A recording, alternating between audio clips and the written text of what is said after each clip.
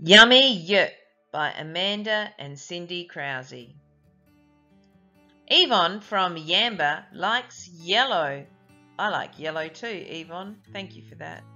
Yasmin from Yarra has yarn for her do-it-yourself projects. Well done, Yasmin. That's great to have a hobby.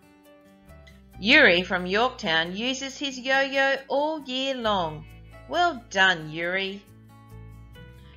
Yvette from Yunta says, a yellow yoke is best. I agree, Yvette. York from New York has a yacht, so he is a yachtsman. Wow, that's a great job to have. Yandel from Yankalilla loves yogurt. It's yummy. I have to agree, Yandel. Yelena from Yakka uses yeast to make her Yorkshire tea cakes. Oh, Yelena, you'll have to give me the recipe. Yaya from Yanchip yahoos at being young. I'm not quite sure what that means. Yarn from Yankees Creek has yearned for the year to end.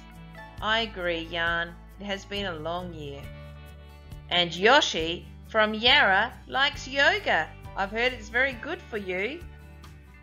Thank you for listening to the Yummy Why, written for the Riverland Special School.